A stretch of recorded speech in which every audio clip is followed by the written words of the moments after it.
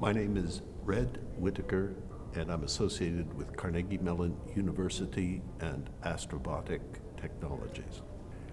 My life is robots, and robots, particularly related to purposes on the moon.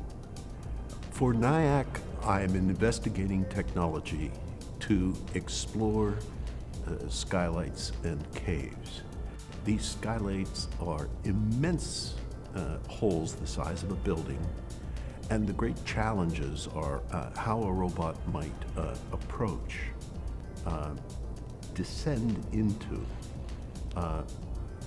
navigate around in the pit, and then go back into the cave and return with a successful exploration.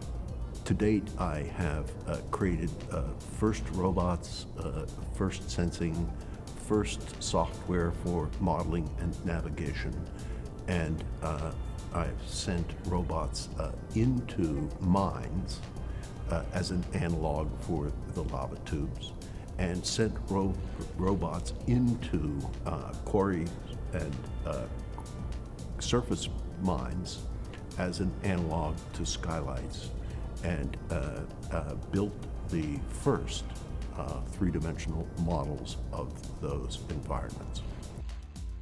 Something so unique about the lava tubes is that they are the one destination that combines the trifecta of science, exploration, and resources. Lava tubes have been imagined for decades, but no missions have been conceived because there's been no way to get in. Now that skylights are discovered,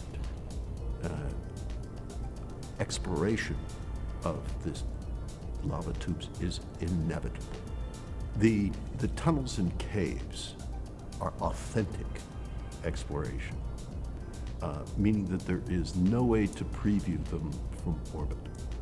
This is a game worth playing, and if all were known, my sense is these early missions will be very economical relative to our current view of what it takes to do a landed robot mission. NIAC is an incredible culture specifically for this ambition. NIAC has considered the lava tubes before there was any prospective mission. My sense is that NIAC saw the future and took a shot.